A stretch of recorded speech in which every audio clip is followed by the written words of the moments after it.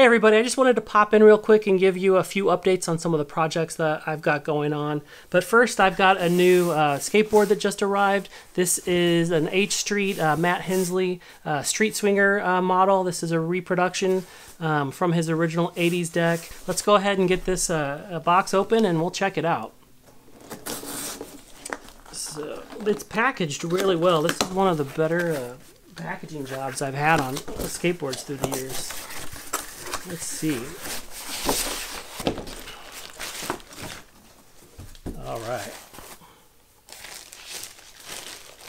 So I have the fade.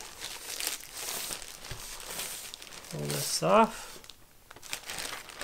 And this really does bring me back. I had this skateboard probably around 1988 or 1989. This was one of my favorite skateboards from back in the day. I really loved that board. And I had a red, it was red dye, red stain. But yeah, I saw that they had this reproduction. There was 100 of these made. This is number 73 out of 100. This is the D series. They started reproducing these back, I think around like 2016 or so. I wasn't paying attention. I've never really been a skateboard collector, so I wasn't paying attention and didn't get in on these before. But now that I've got some of these other boards hanging up on the wall, it was like, hey, I really would like to get a Matt Hensley. I've got a couple of pictures I'll share in just a minute, but just real quick about this board. Again, it's called the Street Swinger. Its overall length is 30 inches and 3/4, so 30 and 30.75. The width is 9.6. On the widest part, the nose is about 4 inches, the tail is 6 1/4, and it has a 15.5-inch wheelbase that makes me think this might be the next deck that I want to skate. And I'll explain why this might be the next deck, because I've got a decision to make. Let's see what was in the card here. I've got a picture of Matt Hensley there, and then there is a kind of promo sheet with a little bit of his story here. Let's take a minute and chat about the impact that Matt Hensley had on skateboarding in the late 80s and then into the 90s, and why this model, the Street Swinger model, is so exciting and important to guys like me who grew up in that era. And if you watched last week's video where I built up this Powell Peralta Steve Size deck, and we chatted about how in the public domain video, it really started the evolution of skating, moving away from so much vert influence, and how they started bringing on more of the next wave of pro street skaters. And that started with Mike Vallely and Ray Barbie and then Steve Size. And so yeah, in public domain, that video really inspired my buddies and me. There was some great street skating. But around that same era, H-Street, they put out Shackle Me Not, sometime around 88, 89 or so. And that was the first time I was really exposed to Matt Hensley and his segment in there. All those street tricks he was doing on the flat ground, all the no complies and kick flips and varials and shove-its and the mixture of all those together. And that kind of the first time we were seeing much done with handrails and steps. That video really inspired my buddies and me, and so when it came time to get my next skateboard, I decided I'm going to get a Matt Hensley skateboard. That guy's so inspiring.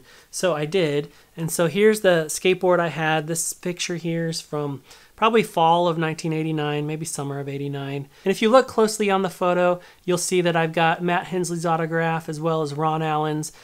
So yeah, there was a demo that they put on in Richmond, Virginia when I was in probably the 8th or 9th grade. And I took this deck up there and asked him to sign it for me, and he did, and he wrote thanks on it.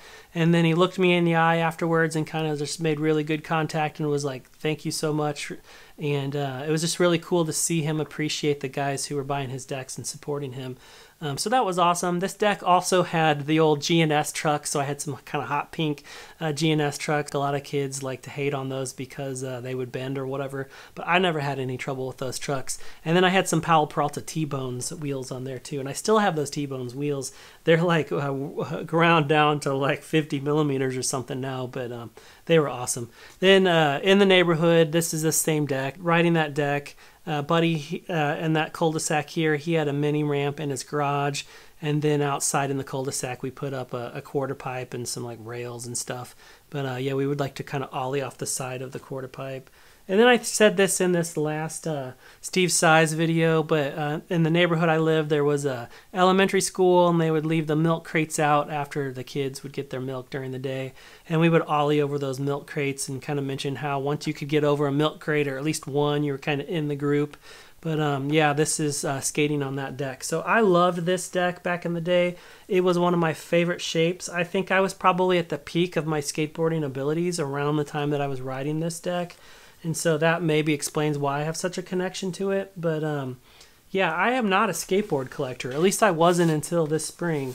And so this reproduction, they did the first one in 2016, I believe. And they've done a couple of waves. So this is the D series. And I think it's been a couple years since they've put any of these out.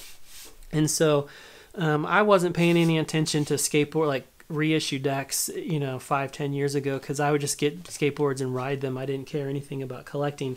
But when I set this room up and got these kind of old school decks set up, I was really just starting to think about the old stuff and nostalgia. And anyway, this got on my radar. It was actually after I had ordered this. If I hadn't known this was coming out, I would have got this and skated this. So the thing is, this is a limited edition of 100. And I really wasn't planning on getting this, but I saw the heads up on their H-Street's Instagram account that these were going to be made available, and there was only going to be 100. And so I was like, you know what, I'd like to get one of those. So I was on standby, and I went ahead and did it. But the skateboard I had in the 80s was the red one, and I really wanted a red one. But there weren't any available, so I was like, I'll just get this, it'll be fine. But then what's frustrating is, like 2 days later, they were like, wow, we had such a demand, we sold out immediately, and we know that it kind of bummed a lot of people out who wanted them. So this is the D series, and so they announced, hey, we're going to release an E series, and you can pre-order them. And guess what? They have them, and you can pre-order specifically a red stained one. And so I was kind of like, dang it. And it's like $5 or $10 cheaper because they had like a pre-order discount. They will be shipping in, it said, I think August or September.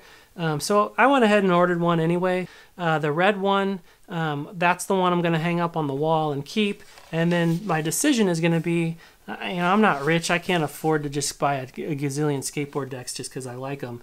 And so I may end up deciding to sell this on eBay, or I might see how much I enjoy skating the old school decks. And when this wears out, and I don't go through decks as fast as I used to, but maybe next spring I'll set this up and skate it. So that's probably what I'll do, is just skate this thing and then get that red one to hang up. But yeah, these are handmade in California, and they're silk screened. It's not like a heat transfer.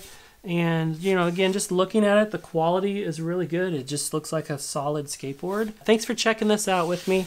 And like I said earlier, I did want to give you a couple updates on my other projects. So the HStreet Star is kind of still in waiting mode.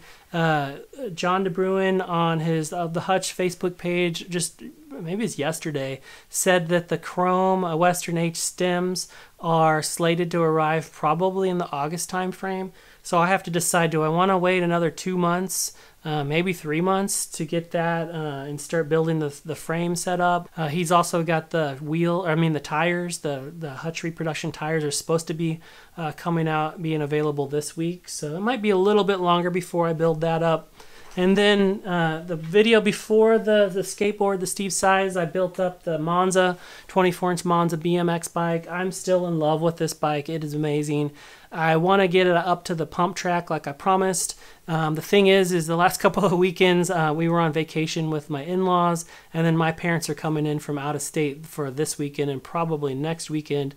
So I'm not going to have a lot of time to get up to the pump track and play around and get some videos recorded. So it might be a little bit longer for that, but stay tuned. Those videos are coming. I'm super excited about the BMX stuff. I've always loved skateboarding and BMX. I don't plan to abandon either. So if you want to follow along with those projects, please stay tuned. Otherwise, thanks so much for hanging out with me again. If you enjoyed this, please hit the like button or consider subscribing. I'm really trying to grow the channel. I'm almost at 500 subscribers, which is pretty mind-blowing to me. I didn't think I would maybe ever get 500. So my stretch goal is going to be 1,000. So I'd appreciate a subscribe if you're willing. And then otherwise, we'll see you in the next video. All right, thanks.